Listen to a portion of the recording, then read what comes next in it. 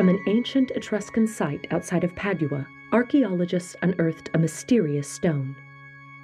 Dating from before 500 BC, the stone was carved with an amazing symmetry. It had 12 identical faces. Each face was made of 5 edges of the same length and 5 angles of the same size. And each face was rotated from its adjoining faces by the same angle. The symmetry and harmony of this stone could be no accident. But why would someone create such an object? What would draw someone to even conceive of such a thing? Although the purpose of the stone is shrouded in mystery, perhaps the inspiration for carving it came from observing how nature itself constructs shapes in rocks. The shape of crystals is determined by their atomic building blocks. In a grain of everyday table salt, we can see a crystal that looks like a cube. The molecules that form salt consist of 1 sodium atom joined to 1 chlorine atom. When these molecules pack themselves together, they are able to fit perfectly next to one another like pieces of a puzzle. The way the molecules assemble creates no gaps between them, so they fill the least amount of space. The repeated pattern forms a particular structure. When we see the shape of a salt crystal, we are looking at the resulting pattern of billions of molecules packed together. This is just one pattern in the many ways in which crystals can form. If we look at how carbon atoms assemble to form a diamond crystal, we can see a different pattern in the way the crystal is packed. The carbon atoms tend to structure themselves in a pattern that fills space differently. The resulting crystal that forms from this structure is a shape we call an octahedron. These crystals have the same kind of structure as the ancient Etruscan stone. Each face of the solid is the same regular polygon. Each face is made of edges of the same length, angles of the same size, and is rotated from adjoining faces by the same angle. This kind of solid reveals a perfect mathematical symmetry and harmony. Such geometric beauty was the foundation for the beliefs of the mystical Pythagorean school founded in ancient Greece around 550 BC. The Pythagorean school looked for the beauty in numbers and shapes, and saw that harmony as a way to understand nature. They discovered and studied the convex solid shapes that could be constructed with the identical faces of regular polygons. All in all, there are 5, and only 5. The 4-sided tetrahedron, the 6-sided cube or hexahedron, the 8-sided octahedron, the 12-sided dodecahedron, and the 20-sided icosahedron. The ancient Greeks studied not only the properties of each solid, but also the relationships that exist between them, and found some interesting connections. For instance, when they marked the center of each face of a cube and put a vertex point there, they could connect those points with edges and faces to create an octahedron. Similarly, if they found the midpoint of every face in an octahedron and put a vertex point there, they could connect those points to create a cube. Because of this relationship, the cube and the octahedron are considered dual solids. The dodecahedron also has a dual with the icosahedron. The vertices of a dodecahedron will fit in perfectly along the midpoint of the faces of an icosahedron, and the vertices of an icosahedron will fit in perfectly along the midpoint of the faces of a dodecahedron. The tetrahedron is its own dual solid, since connecting the midpoints of the faces of a tetrahedron will create another tetrahedron. Even though the Pythagoreans studied these solids, we typically refer to them not by Pythagoras' name, but by the name of the philosopher Plato, who continued to study their intriguing properties. Since Plato lived about 2,000 years before René Descartes developed Cartesian coordinates to describe solid objects, Plato had to find another method for measuring them. He discovered that he could use the tool of the Pythagorean theorem that describes the ratios of lengths in right triangles. If he could describe the solids in terms of right triangles, then the theorem could be used to supply the measurements he wanted. Plato didn't think of each face of a tetrahedron as being an equilateral triangle, but 6 right triangles. The tetrahedron was made of 24 right triangles, the octahedron of 48 right triangles, and the icosahedron was made of 120 right triangles. Not only was this an excellent measuring tool to describe the proportions in these solids, but it also helped infuse them with the beauty the Greeks found in the Pythagorean theorem. Plato himself didn't use the name Platonic solids that we use today, but called them the cosmic bodies. Because of the perfect beauty he saw in them, he reasoned that these regular solids represented the 4 elements, the building blocks of all matter. He believed that the tetrahedron represented fire, the cube represented earth, the icosahedron represented water, and the octahedron represented air. Representing the universe, or the 5th element, quintessence, was the dodecahedron. This was, in effect, the first attempt at a periodic table of elements. Plato believed that one could study the relationships between these solids to understand chemical reactions. Everything in existence was made of combinations of these 4 elements. If the cosmic bodies were constructed of triangles, then everything else must also be constructed of these triangles. In this way, Plato saw that conceptually, everything could be triangulated. The nature of something, therefore, depended on the triangles that constructed it. Plato wrote a book titled Timaeus, in which he outlined this unified theory of matter. As an example, he demonstrated how triangles could describe the aging process in people. He reasoned that the frame of a young person is made of fresh new triangles. The connections in these new triangles are strong. When a young person consumes food, the triangles in his body are stronger than the weaker triangles in the food. Therefore, he can easily digest them. His body then assimilates the power of those triangles and grows. In older people, the structure of their triangles has become weaker over time. When they consume food, their weaker triangles are not able to break down the triangles in the food. They are less able to assimilate the strength of the triangles in food, so they begin to waste away. The idea of eating triangles seems rather silly, but Plato's cosmic view was among the first ways in which people saw mathematics and geometry as a way to explain everything in their world. If the environment around them was made of triangles, then they could measure the triangles and therefore measure the environment.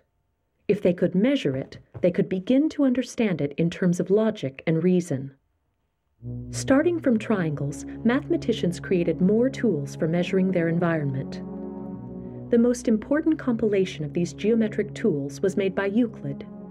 He wrote The Elements of Geometry, which brought together all the geometric knowledge of the Greeks and has been the most influential mathematical book in history. In the last chapter of The Elements, he addresses the Platonic solids and how they work with spheres. Each of the solids has a specific center point. This means that a sphere can be created with the same center so that it touches each of the vertices of the solid. Or, a smaller sphere can be drawn that touches the midpoint of each face. It was the relationship of the Platonic solids with spheres that inspired the astronomer Johannes Kepler. For centuries, astronomers watched the sun, moon, planets, and stars travel through the sky and strove to create a model of how all the heavenly bodies were moving. Numerous people proposed countless ideas. For the most part, models were inspired less by factual observations than they were by philosophy. The heavens were seen as being perfect, therefore the model of their structure must somehow be perfect as well. In 1595, Kepler had the idea to try and employ the perfect beauty in the Platonic solids as an underlying structure to the heavens. He pictured the orbits of the Earth, the other planets, and the stars as being confined to imaginary crystalline spheres, concentrically nested one inside the other, with the sun at the center. He saw the Platonic solids as providing the proportions for how the spheres were spaced apart. On the innermost sphere was the orbit of the planet Mercury. That sphere was nested inside an octahedron. Touching the outside of that octahedron was another sphere that held the orbit of Venus. This sphere was contained inside an icosahedron and held the orbit of the Earth. A dodecahedron contained that sphere, and the pattern continued with a tetrahedron containing the sphere of Jupiter's orbit, and a cube containing Saturn's orbit, and holding out the outer sphere of the stars. By using Plato's cosmic bodies, this model contained a divine beauty that was appropriate enough for something as majestic as the solar system. But there was only one problem. His model didn't match the observed motions of the planets in the night sky.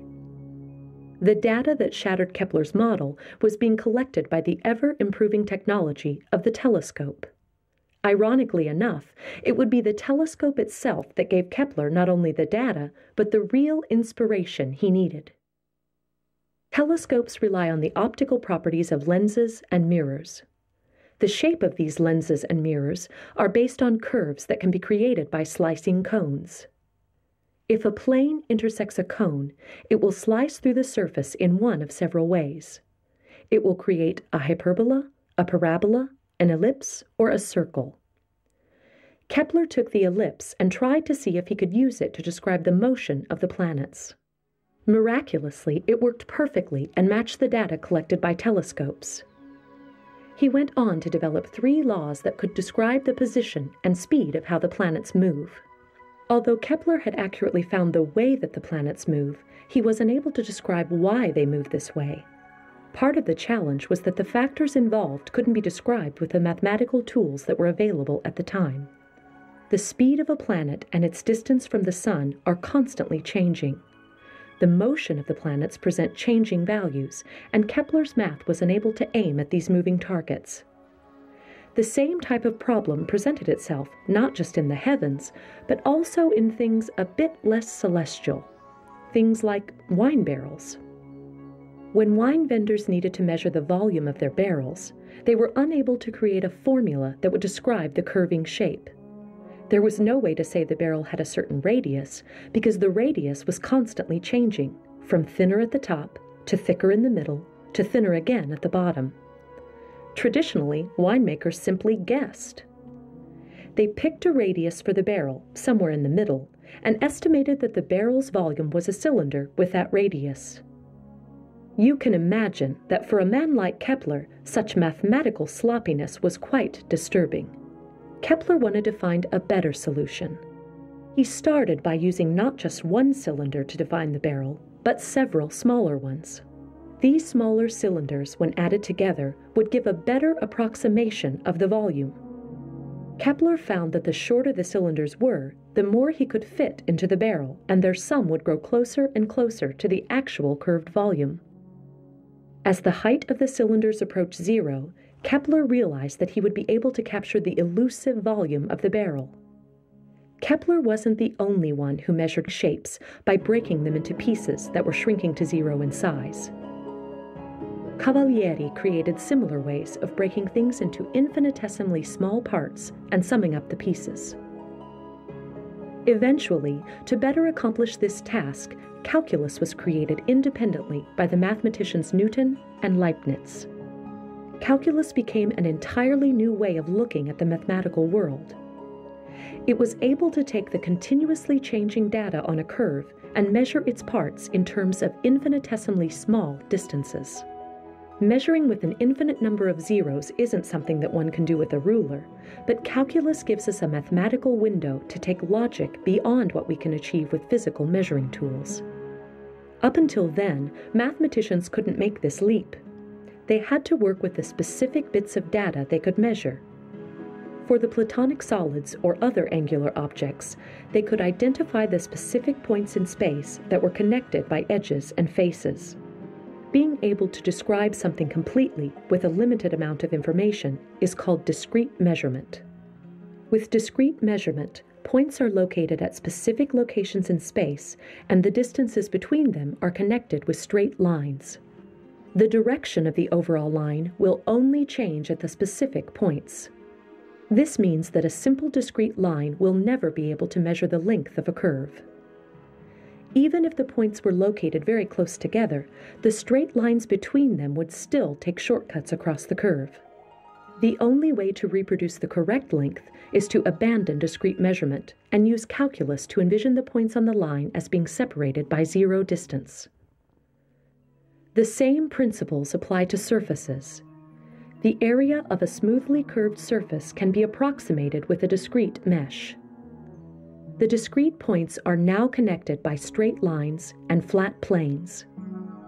Adding in more points to a mesh can give a better approximation, but the flat planes will never reproduce the curved area. To do this, one must again abandon the discrete and turn to calculus.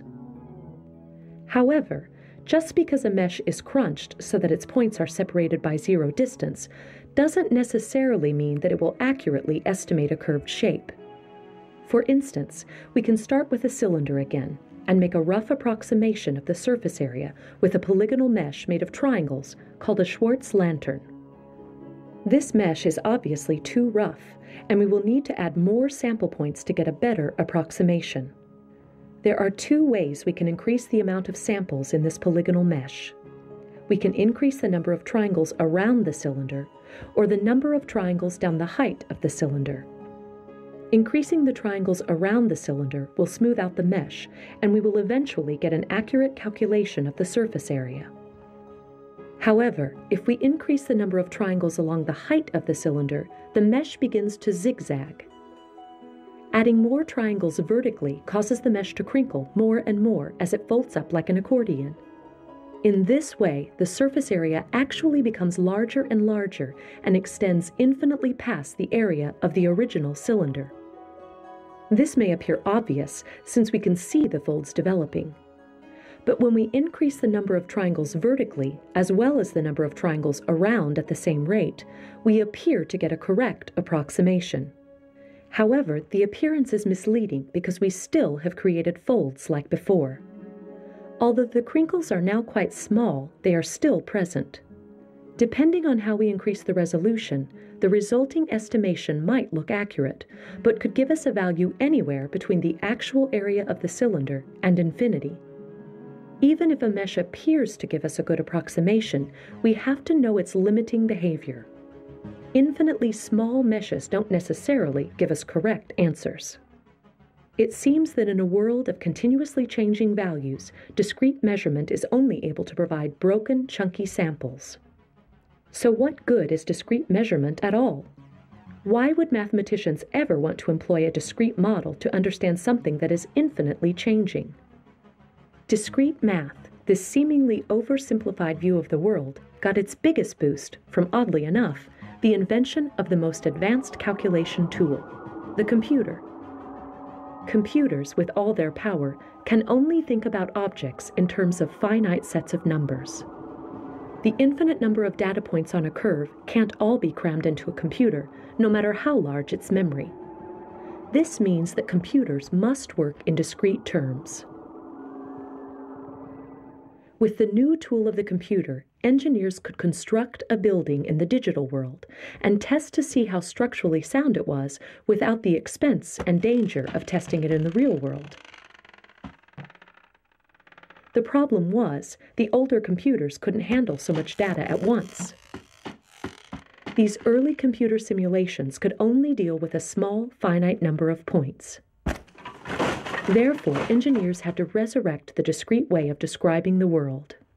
As computers improved and could handle more data, the engineers were able to make more accurate models.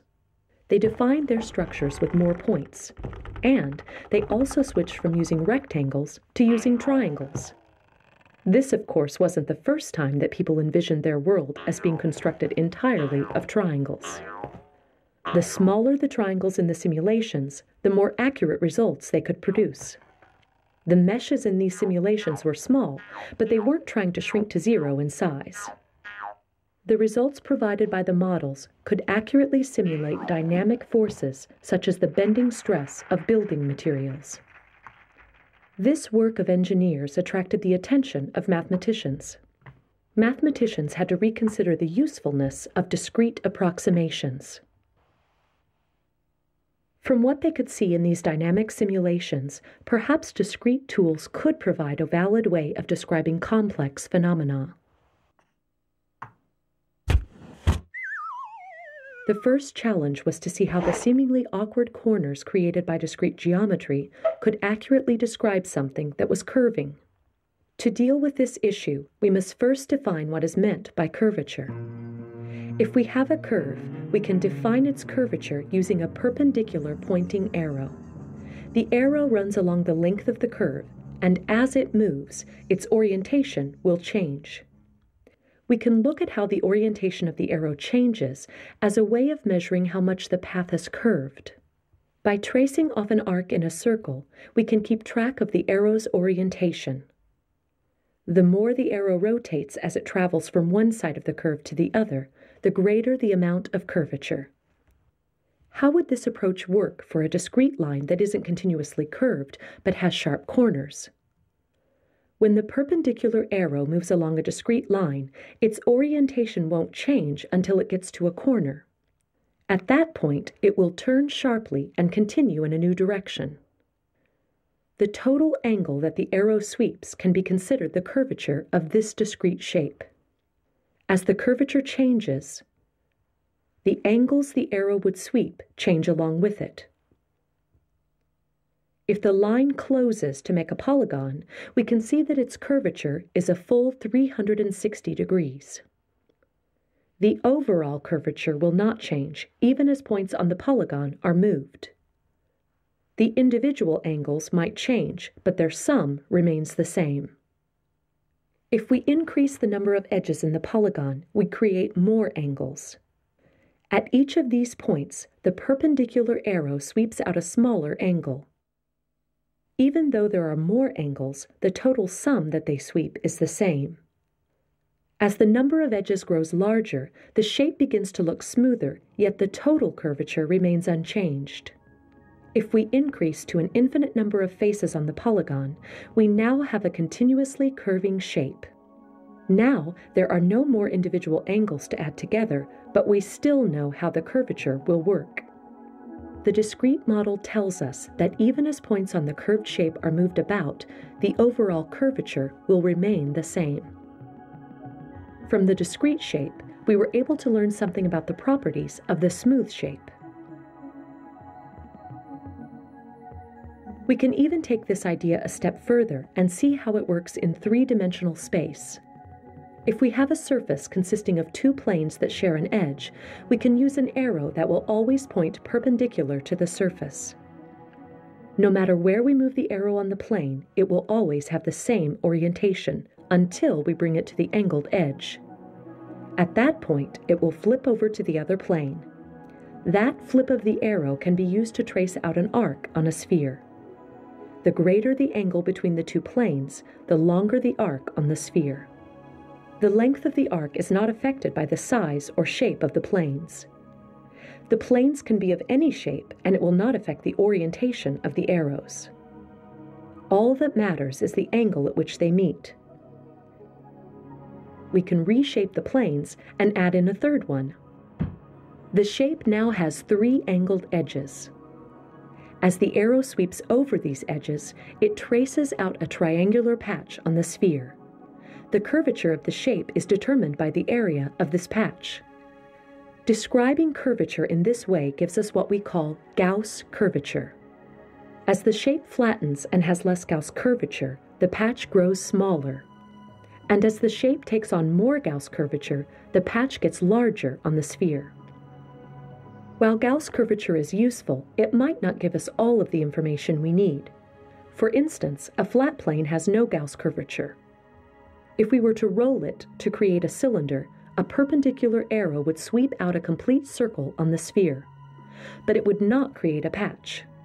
No patch means there is no surface area covered on the sphere. And no surface area means that the cylinder will have no Gauss curvature. But we can see that the cylinder does curve. To describe how the cylinder is curving, we need another way to describe curvature. To do this, we think of how the flat plane had to curl up its points to create a cylinder. This is called tension. As a discrete line gains more curvature, we can see the center point is being pulled away from the points around it. If we think of the line as something that wants to snap back, like a rubber band, we can see that the more the line is forced to bend, the more tension must be exerted on it. If we think of curvature in terms of tension, we can see the inner vertex as something that is being pulled back by the tug of the adjacent edges. The length and orientation of those edges will affect the tension.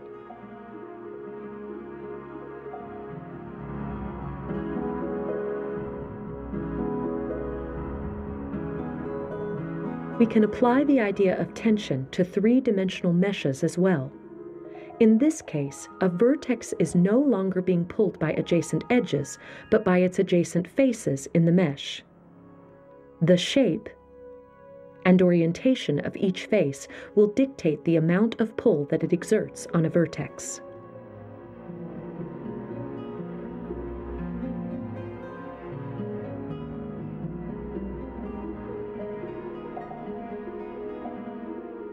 Although discrete models and continuously curving models are two completely different things, there are some ways to bridge the gap between them. We can create a process called subdivision to smooth out the hard angles of something that is discrete. For instance, with a discrete line, we can take each of the segments, divide them into parts, and use the division marks to cut off the hard angles. Cutting off the corners means that none of the new angles bend as sharply. Also, we have created more segments in our line. We can repeat the process in each of the new segments and cut off the corners again. If we continue this process, we eventually end up with a smooth curve that is determined only by a few points. We can see that if we remember the process that made the line smooth, we can control the curve by moving just the points on the original discrete line.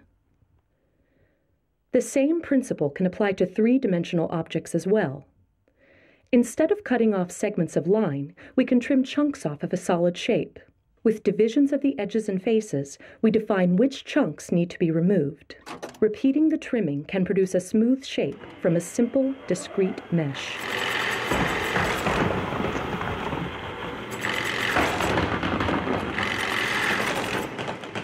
If we keep in mind the process that we used, we can take the original points on the polygonal mesh and use them to remodel the smooth shape.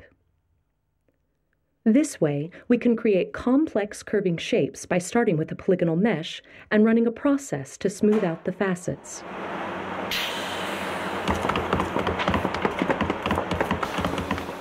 From something sharp and angular, we can make something smooth and organic. Again, the points on the original mesh can be used to control the seemingly infinite points on the smooth surface.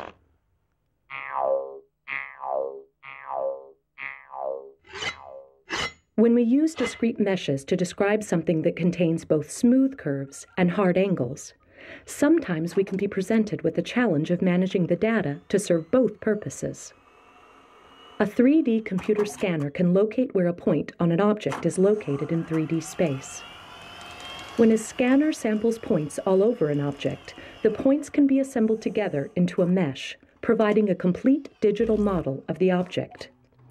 However, there is a certain level of imperfection in the scanning process, so that tiny errors are made in locating each point.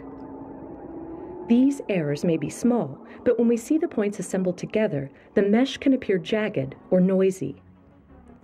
Since the points are no longer part of a physical object, but just mathematical points in space, we can use mathematical tools to smooth them out. One method we can use is to find the tension forces pulling on a point from the surrounding triangles. We take those tension forces, add them together, and move the point in that direction. This will reduce the total tension and therefore the curvature. Edges that were stretched out become shorter, and edges that were pressed together become longer. Lowering the tension around a point will smooth out the mesh. However, sometimes this might not provide the result we want. The noise in the mesh will be smoothed out, as well as any sharp edges or corners that we would want to keep. What we need is a smoothing process that can smooth out just the noise in the model, but keep the hard edges that we want to remain crisp. When we reduced the tension before, we were considering each edge around a point. In the case of our model, we only want to smooth the edges that define flat or smoothly curving areas, and not affect the edges that define a corner or a sharp edge of the model. To do this, we need to find the areas in the model that hold more curvature. Seeing curvature in terms of tension, we find places that have high tension and know that they are defining an edge or a corner. In areas that hold little curvature, we sample all the edges around a point equally. In areas that hold high curvature, our smoothing should average only the lengths of edges that run along the curvature, and not in opposite directions that would result in smoothing out a corner. In our model, we smooth uniformly in areas of low curvature, and in areas of high curvature, we only smooth the edges that run along the direction of the curvature. The resulting digital model is smoothed and yet remains sharp where we want it, thus eliminating the noise and creating an accurate reproduction of the original. We can build polygonal models which have different levels of curvature or tension spread throughout them. But there are some models that require that the tension be spread uniformly throughout, such as bubbles. If we take a loop of wire and cover it with a soap film, we can see the soap stretching to create a flat surface. The soap has an elastic quality and will always stretch to the smallest surface possible. We call a surface which distributes its tension evenly optimal. Looking at the soap on a microscopic level, we can see the soap molecules pulling at each other. We can think of the molecules as points on a mesh. If we move one molecule away from its neighbors, we create a high level of tension in one location. The surrounding molecules would rearrange themselves to spread their curvature evenly among them. If we blow air under the soap film, we are adding pressure that will force the soap molecules apart. If we describe the bubble with a polygonal mesh, we can see that the air adds tension, causing the mesh to stretch. Between the faces on the mesh, there is tension pulling inward. The inward tension in the mesh is in balance with the outward pressure of the air. Eventually, when we blow in enough air, the bubble may slip off of the hoop, and we see that the bubble becomes a perfect sphere. Since we're used to seeing only spherical bubbles, this really isn't all that surprising. But we need to ask, why can't we make bubbles of other shapes? If we start with a square loop and blow in air, what is to stop the bubble from coming out a cube? In the scanned model, we saw that different parts of the mesh had different degrees of curvature. Sharp corners held high curvature, and flat areas, no curvature. If we put a mesh over our cubical bubble, we can see that the curvature in the cube is also spread unevenly. Along the faces of the cube, there is no tension, since all the tension is being held along the edges and corners. The problem is, the soap film will not allow the tension to concentrate in one place more than another. The elasticity in the soap molecules wants to spread out the tension as evenly as possible, so any hard edges from the square loop would immediately smooth out. It's this smoothing of tension that will make bubbles as round as possible. No matter how we try to force bubbles into strange shapes, the tension will always spread evenly over the surface. However, if we know how tension works in discrete meshes, we can follow the rules of how bubbles work and still create some incredible shapes. In our original spherical bubble, we can see that the soap film is at rest. The pressure inside the bubble is exerting some force against the base plane. This pressure is balanced out by the tension of the bubble as it touches the wire. If we add in another guide wire, we see the same effect. The pressure exerted against the second plane is in balance with the tension around the wire. Now that the bubble is constrained by these two wires, we can reshape it by pulling and pushing the wires. Or we can reshape it if we add in air or reduce the amount of air in the bubble. As we squeeze and stretch the bubble's tension against the wires changes. When the bubble is pulled outwards, the tension it holds against the guide wires is pulling inwards. The bubble is wanting to go back to its original spherical shape, and therefore is pulling inwards against the guide wires. When the bubble is squeezed inwards, the tension it holds against the guide wires is now pushing outwards. To return to its spherical shape, the bubble wants to push outwards against the wires.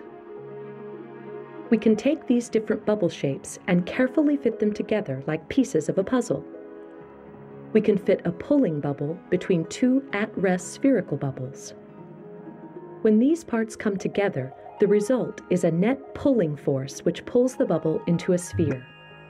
We can try to avoid letting the bubble collapse into a sphere by linking together more pieces to create a circular chain. However, the pulling bubbles still work to collapse the bubble into a sphere. What is needed is some sort of pushing force to keep the pulling bubbles in check.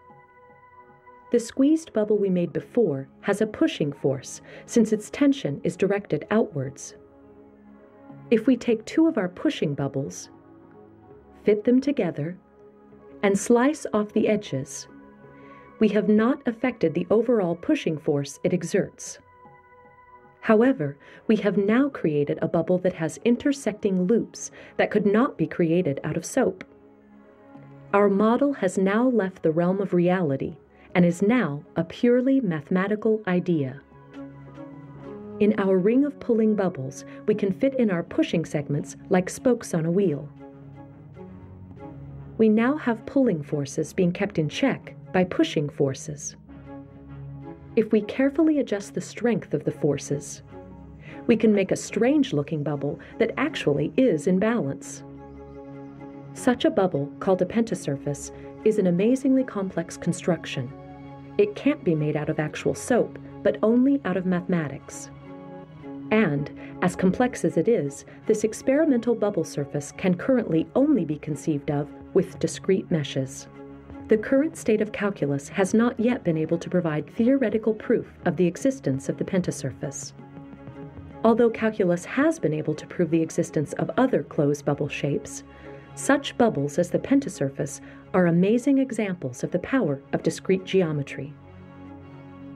Discrete surfaces see the world in terms of specific bits of data. When mathematicians first conceived of calculus, it was a way in which they could overcome the shortcomings provided by the limited view of discrete meshes. However, they soon found that calculus itself has limitations. And ultimately, they found that often the best solution is to return to the simplicity and harmony of discrete meshes.